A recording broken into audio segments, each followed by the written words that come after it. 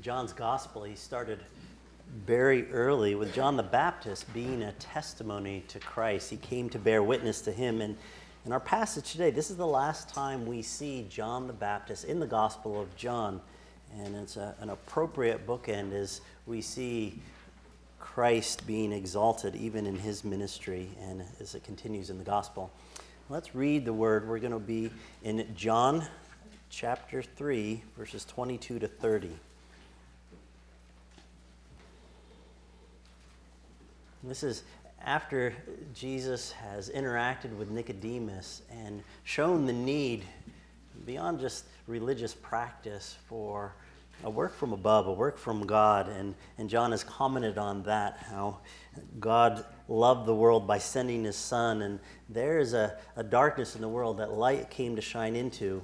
And John jumps ahead to this incident that we're going to read here in verse 22. After these things, Jesus and his disciples came into the land of Judea, and there he was spending time with them and baptizing. John also was baptizing near Aenon and Salim because there was much water there, and people were coming and were being baptized, for John had not yet been thrown into prison. Therefore, a discussion arose on the part of John's disciples with a Jew about purification. And they came to John and said to him, "Rabbi, he who was with you beyond the Jordan, to whom you have testified, behold, he is baptizing, and all are coming to him."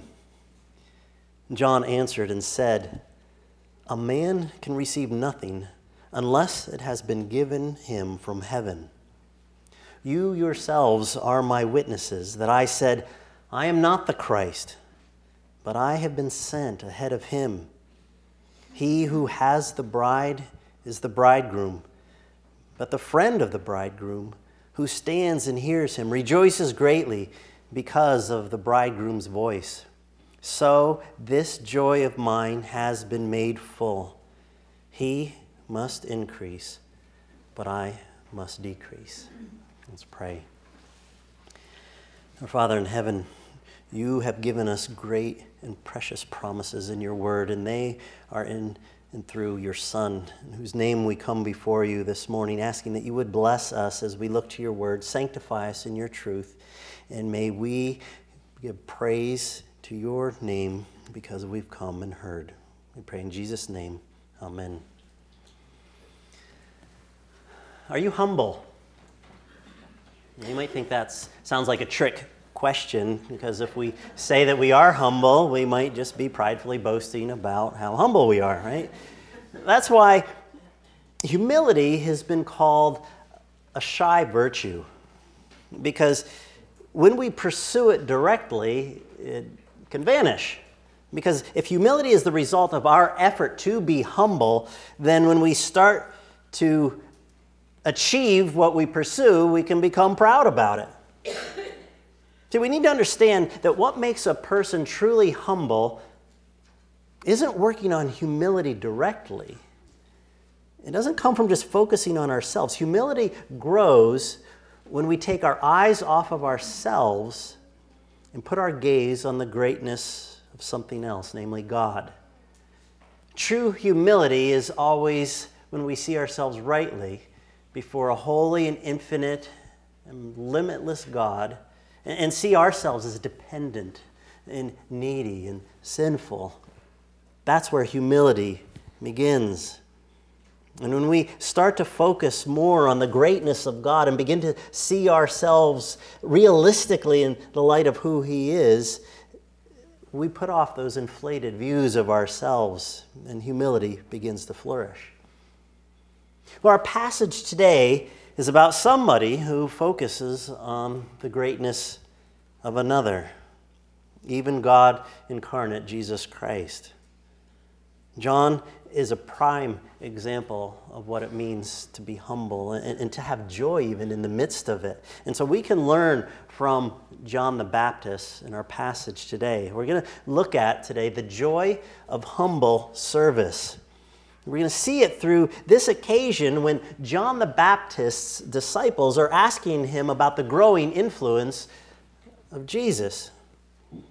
And John, he doesn't see Jesus' ministry as competing, not something to be jealous about, not as competing against his own joy, but completing his own joy. And so we're going to look at this section under a couple broad headings. We're going to look at the situation and then the celebration. So we can learn too in our situations, our circumstances of life, how we can grow in humility and contentment that's centered on and around Christ, to have him, the centrality of his mission and his glory, his worth, being at the center of who we are and aligning with his purposes. So to learn more of John's joy of humble service, let's first look at the situation that's going on here. And isn't it the situations, the circumstances of everyday life that really exposes who we are, brings out where we're at? Maybe you don't think you are a jealous kind of person, but we really don't know until someone else gets something that we want. It's not known until it's tested. Think of, in the Old Testament, Saul, the first king of Old Testament Israel. He was a great warrior, and God had given great victory in his hands. But then, one day, he heard a song sung by the people. 1 Samuel 18:7.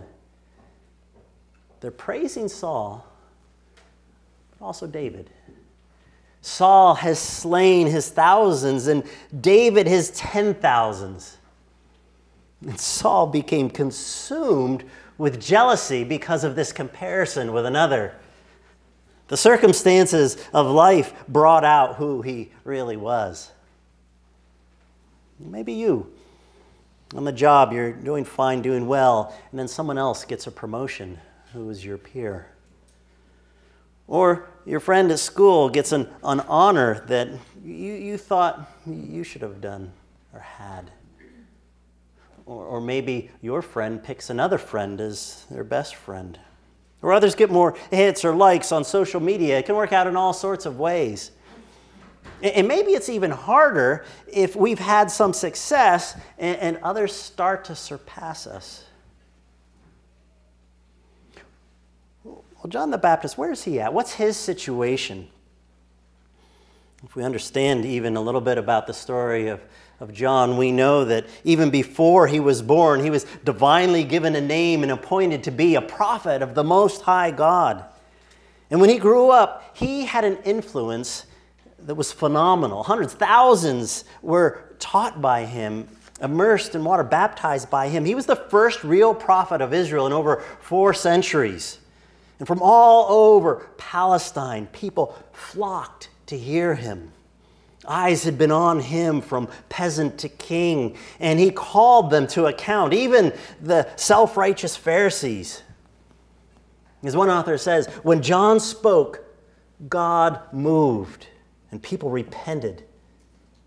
No one spoke like this man.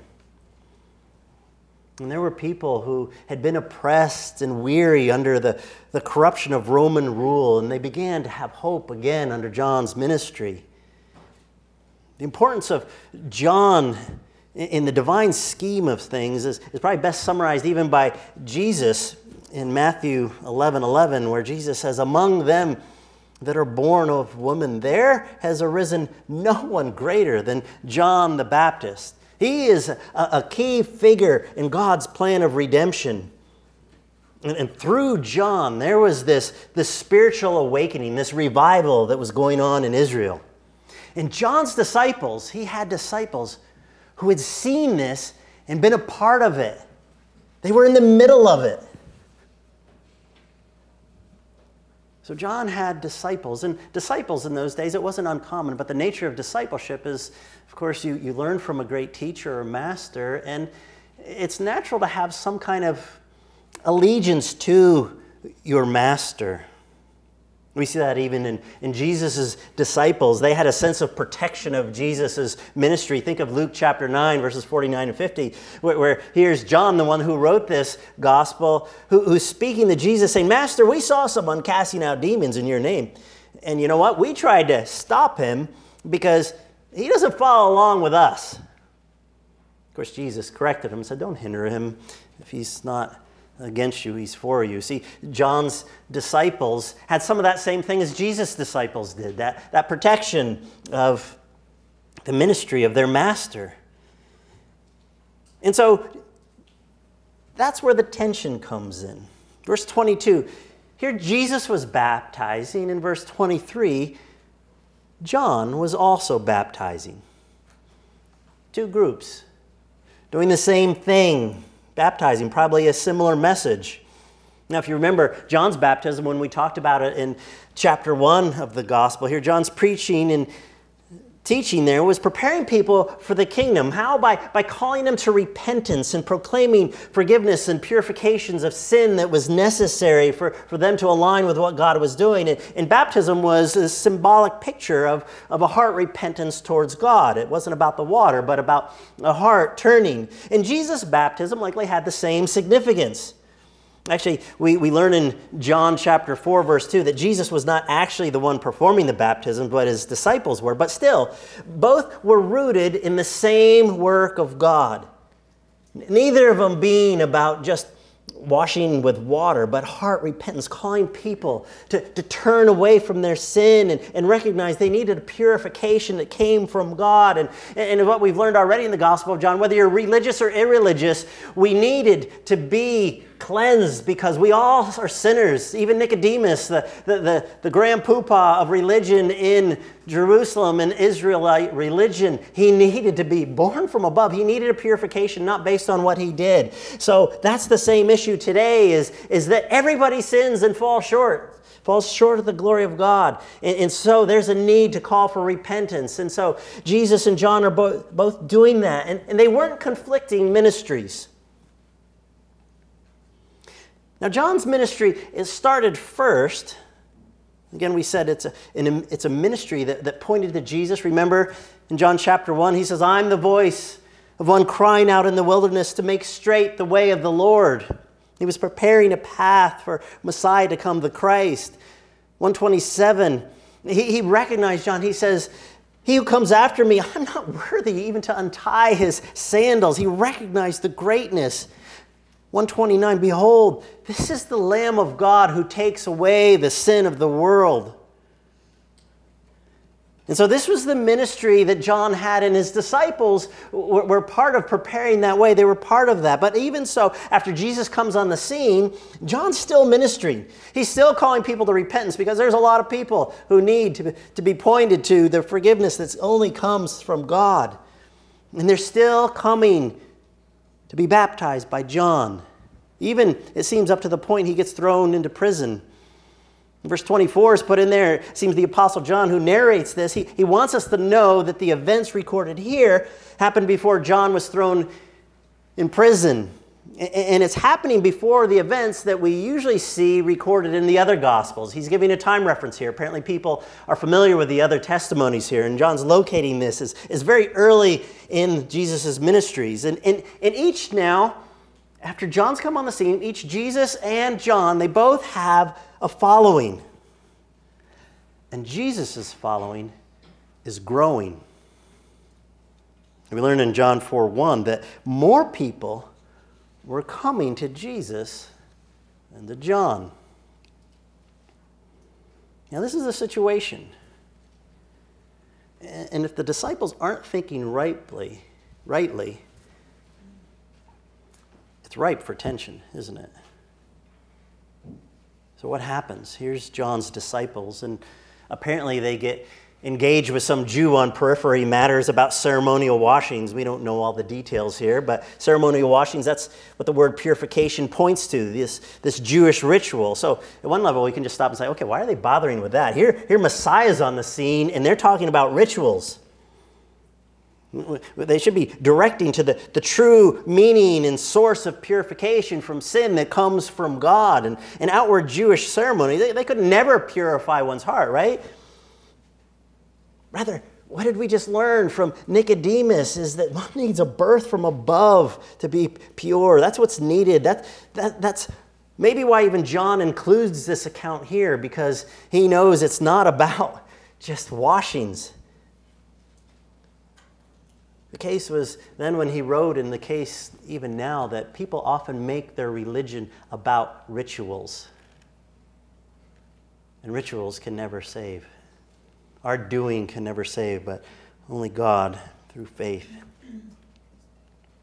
But nonetheless, we don't get any further clarification about what that discussion was about. But somehow it leads John's disciples to come up to John, and they make a report on what's going on with Jesus. Verse 26, they come to John and they say to him, okay, Rabbi, he was with you beyond the Jordan, to whom you have testified. Behold, he's baptizing, and all are coming to him. So what's going on here? Doesn't it seem, in essence, to be kind of a complaint or a concern? Notice the language here, verse 26. It doesn't even mention Jesus' name or his role of the Christ. Rather, oh, he who was with you, the one you testified to, all are coming to him. Now, obviously, this is an exaggeration because not all are going to him, since verse 23, some are still coming to John. So why that kind of talk?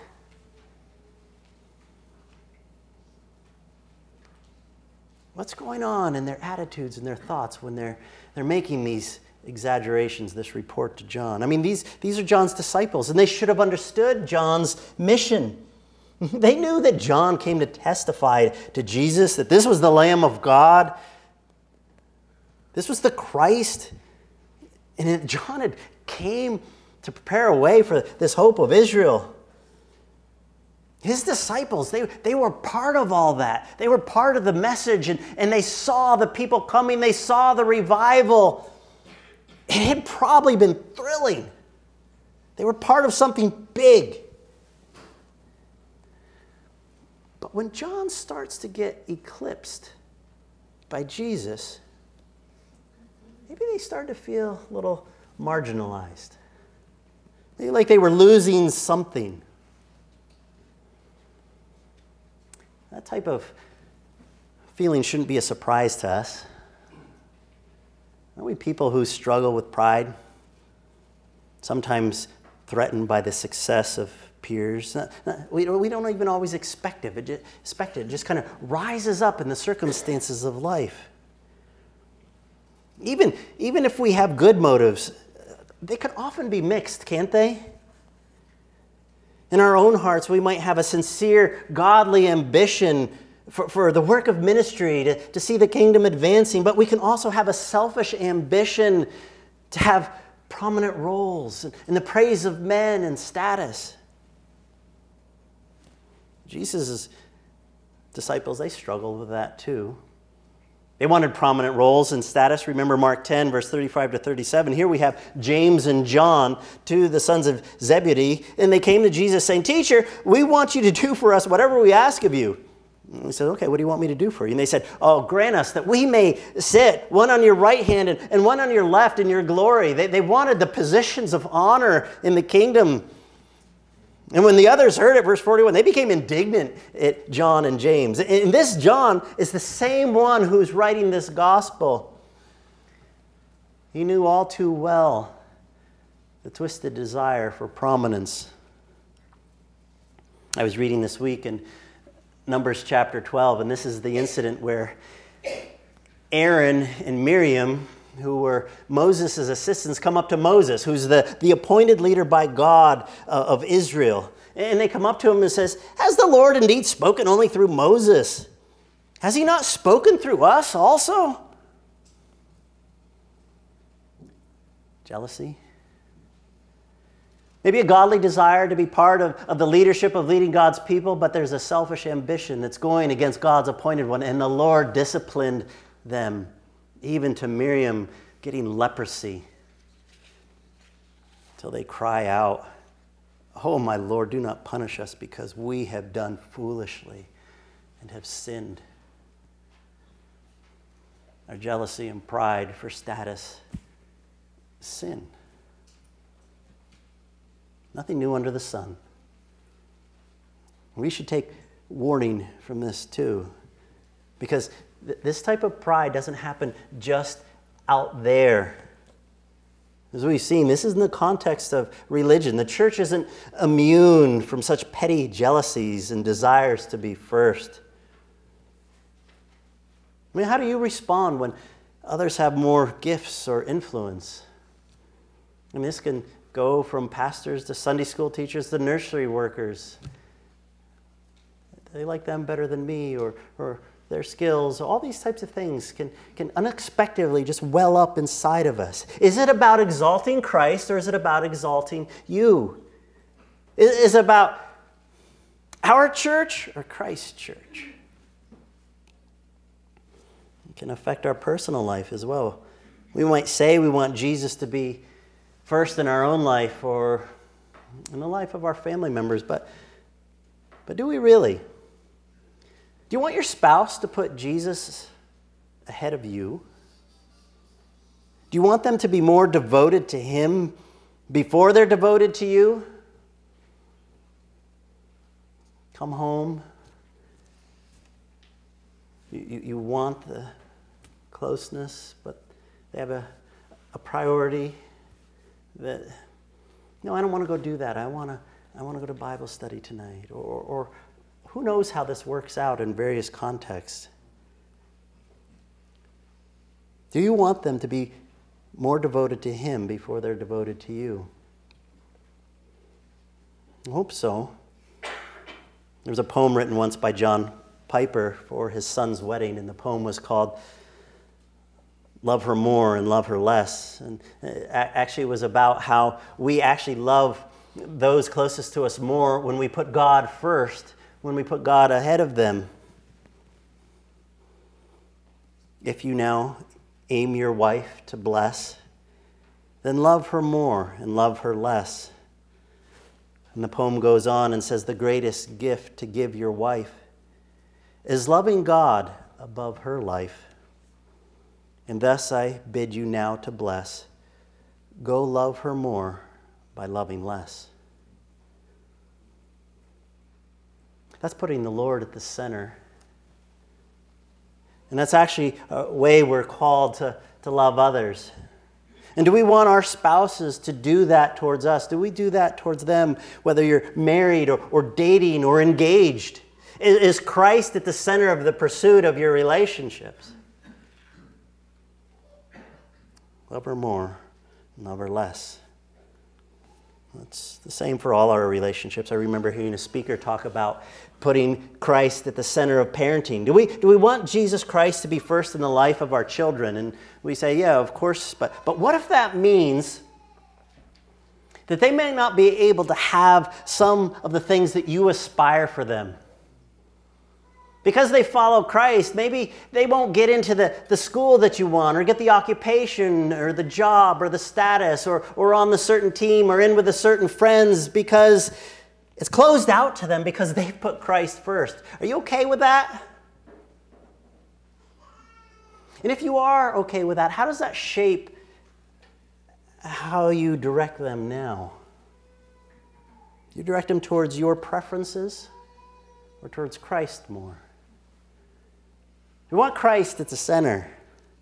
You see, Jesus Christ didn't come just to add things to your life or their lives, but to be the center of our lives.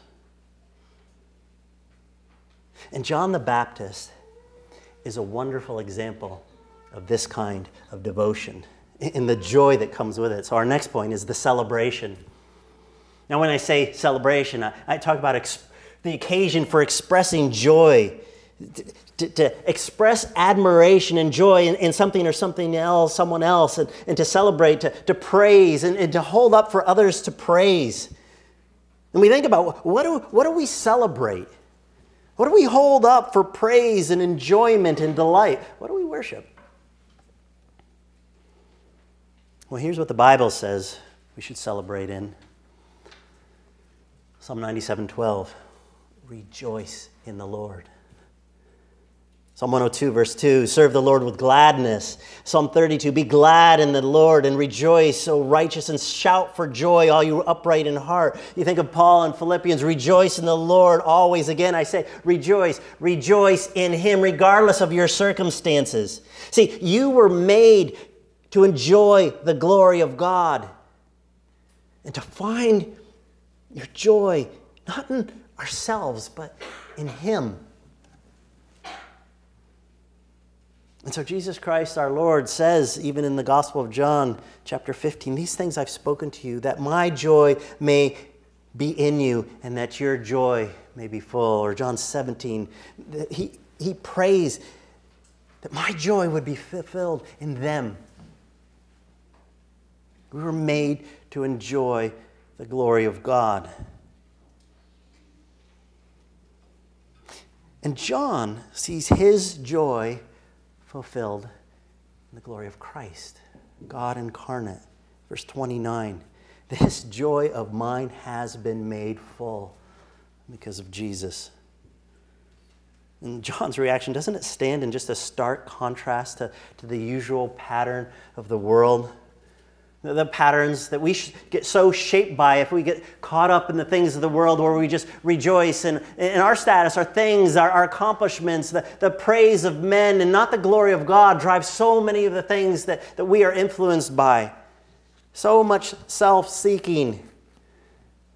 But John's example here, John's joy and humility stems from understanding who God is and who He is in God's service. In this section, this response of John to his disciples shows the foundation of his celebration and his joy in three ways. First, it shows it in the recognition and embracing of God's sovereign grace and also God's sovereign appointment that He's given to John. And also the recognition and embracing of God's sovereign plan. So let's look at those. God's sovereign grace. John's recognition of God's sovereign grace, verse 27. John's answering his disciples who are struggling, and he gives this response. And he says, look, a man can receive nothing unless it's been given him from heaven, from God. Now, on one level, we might just think this is another way of saying every good gift comes from above, like James does in 1:17 of James. But in context, Jesus is telling his disciples that if people are going to Jesus, that's been given from God. This is God's work. Jesus says the same thing later about true faith and people coming to Him, John 6:65. No one can come to me unless it has been granted him from the Father. True coming is because God's worked in their heart. Nobody would be going to Jesus truly if heaven weren't giving it, if God weren't giving it, doing it. John 6:37, those who the Father gives will come to me. Amen. Talking about true faith. And so, if people are streaming from John to Jesus, it's from God. And if John has people coming to him, it's the same for John. For us, if John has a role in God's plan, that's from God too. All gifts come from God, including John's call to his particular role. It's not like he achieved it because he was so great. It's because God had His hand upon him even before he was born. John had different gifts and a different role than Jesus or anyone else. What about us? God gives different spiritual gifts to us too, doesn't He? Different ministries and different results according to His sovereign grace, His will to us. Think of 1 Corinthians 12. This is where Paul talks about the church, and he compares the church to a body, a human body. It's a metaphor. He talks about the body's made up of many parts. The hands, not the foot, not the eye.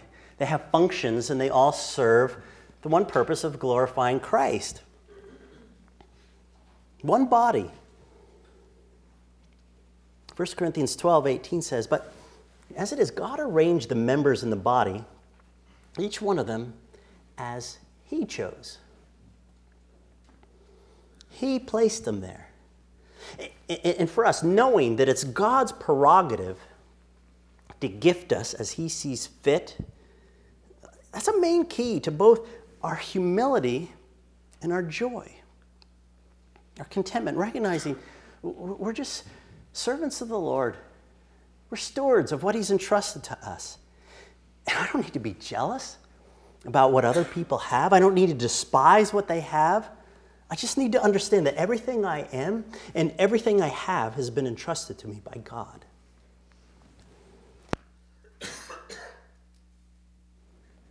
And when that happens, I can have peace.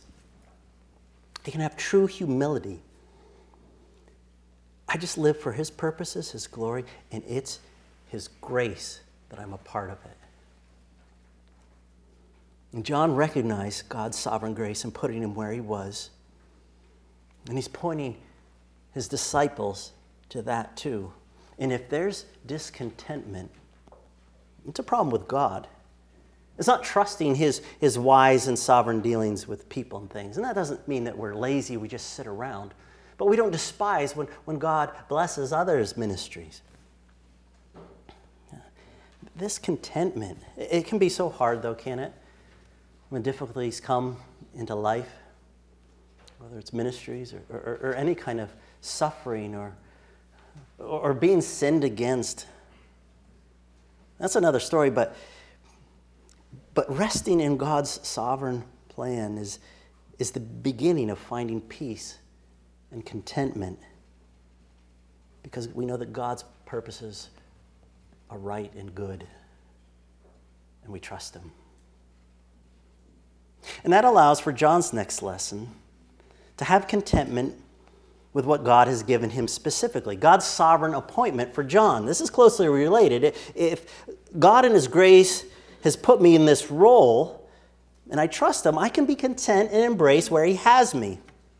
John's specific role, he's going to talk about. He's going to say two things about God's sovereign appointment for him: who he is and who he's not. Verse 28, who he's not. I am not the Christ.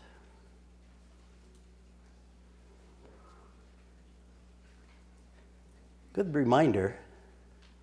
Sometimes we think that we're the ones who do the saving of others, and we're responsible for things, but we plant, we water, God brings the increase. I am not the Christ, and neither are you. This is the same thing John said even from the beginning, chapter 1, verse 20. He said, I am not the Christ. So don't treat me like I am, and I won't act like I am. I'm a herald. I'm a herald to the Christ. I point to Him. I exalt Him. This is the role. And from the first moment that John began his ministry, chapter 1, his message has been about another. It's been about Christ. He's a forerunner, and that was given by God. So he can find a great security in just being faithful, without fear of what others think, without boasting, not worrying about his success, or if he diminishes or is eclipsed, he can be content. This is similar to what we saw in 1 Corinthians chapter 4, where Paul writes, he wasn't concerned if others are looking down on him or comparing to one another. He just says, you know what? I'm just a servant of the Lord. I'm just being faithful. And it matters very little what you think of me, even what I think of me. It's God who examines me. And anything else, any other agenda, you know what? It's going to start to lead me to being puffed up or boasting. So Paul says, what do you have that you haven't received? If you received it, if it's been grace, why boast?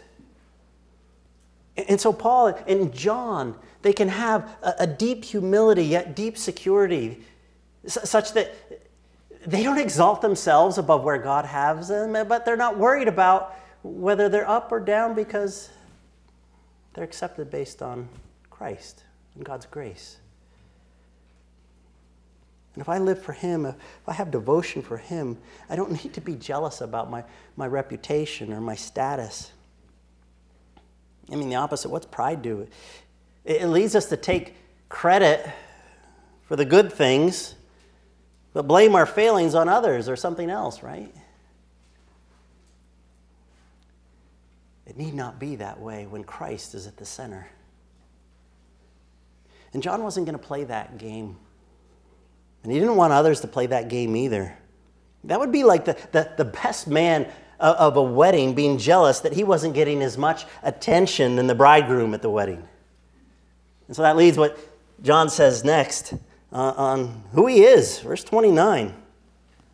He uses this illustration that would have been familiar to his audience about a wedding event where he is the one who's the friend of the bridegroom. He says, he who has the bride is the bridegroom. But the friend of the bridegroom who stands and hears him, he rejoices greatly because of the bridegroom's voice. Yes, John had a role as a voice crying out in the wilderness to point to the Messiah. But then when the voice of the Messiah calls and the bride goes to him, he's good with that. And later on we see in the Gospel of John that his sheep hear his voice and they come to him. And this is how it should be. And so this verse, this parable, explains John the Baptist's understanding of his own role as the friend. And it's probably comparable, somewhat at least, to the best man in our context. But here it's much more extensive. It's a highly honored position, but it had all sorts of important functions. He organized the details of the whole wedding. He served as a witness. He provided assistance to the bride. This is interesting. He was responsible for ensuring that the bride was properly prepared and adorned and even escorted from her house into the new home. He has this role in between the bride to be joined to the bridegroom through this wedding. And that's what John's been doing. Getting the bride ready. He was fulfilling the role to take the bride to the bridegroom and then get out of the way. See, the focus of the wedding wasn't to be on the best man, but on the bridegroom and the bride. And so John's not at the wedding just kind of walking around with a selfie stick, taking pictures of him. He's there to put the focus on Christ in the wedding, between the bride and the bridegroom. And he's content with that, to point to Jesus. And not only content, he embraces it. So the next point here is John's recognition and embracing of God's sovereign plan. See, the rising prominence of Jesus, as upsetting as that might be to some of John's disciples, it fills John with joy. Because this is what he's worked for. This is his heart. He could, as one author says, he could delight in his public diminishment because in his private life, his heart already had Christ as supreme. And that was just an outworking of it. It was okay if he had less popularity. His life wasn't about himself. His life was found in the Lord. He found his joy in watching the ceremony go off without a hitch, of the bride and the groom coming together, knowing that the groom and the bride were being united. So Christ coming to the forefront. John knows it was always God's plan. It was all part of his sovereign plan. And John had a part of it happening. And then he says in verse 30, he must increase and I must decrease. I must. It is necessary is the language. This is the language of God saying it is necessary. It's the plan. John's influence is to give away to Jesus' influence and put Jesus at the center. And this is what gives him joy. Verse 29, this joy of mine has been made full. He has the satisfaction of knowing that his God-given ministry and God's plan is going forward and successful, and the bride is being brought to the bridegroom. And this is where we fit in too. See, we're invited not just to be spectators at the wedding. We're invited to be the bride. This picture that John uses of the wedding metaphor, it also illustrates the relationship of all who would believe in Jesus. They will have Jesus. They will be with Jesus. He who has the bride is Jesus. And the bride is the people who trust in Jesus, who go to him, who hear his voice and come, who the Father has given him. This is a picture of the intimacy of marriage. And we learn in Ephesians chapter 5, it shows that that's what we were made for, to be joined to Christ in a relationship that is intimate, like marriage, but even more so. There won't be marriage in heaven. We'll be joined to Christ. So in fact, Ephesians 5:32, Paul reveals that marriage was designed by God to point to the eternal relationship that Christ will have with his people. There will be a consummation when there's no more marriage, when Christ comes again, where we will be with Christ. And this is a continuation of the Old Testament imagery where the Lord is often pictured as the bridegroom or the husband of Israel as his bride. Like Isaiah 54:5, where the Lord tells Israel, "For your husband is your maker, even the Lord." Or Isaiah 62:5, "As the bridegroom rejoices over the bride, so your God will rejoice over you." And so John the Apostle, who wrote this gospel, takes John the Baptist's example, and he includes it in this gospel that is designed to call others to believe in Jesus, and that believing they might have eternal life, even as the bride of Christ. That's what eternal life includes, being joined to Christ forever in a fullness of joy through him and with him. And as John the Baptist has been given a platform for ministering, so God gives his disciples such a platform as well. John 17:20, where Jesus prays for his disciples, he also prays for all who would believe in Christ through his disciples' word. In other words, what Christ is doing here, he's calling people to himself to be his eternal bride, and then calling his bride to call others to be part of his bride. He's using us. He's calling people to himself through his people. So Christ prays that we as his disciples would, by our word, our testimony, others would come to believe as well, even as John is doing with his Gospels. And if you have not believed, hear the message of this gospel. That you can't get to God on your own.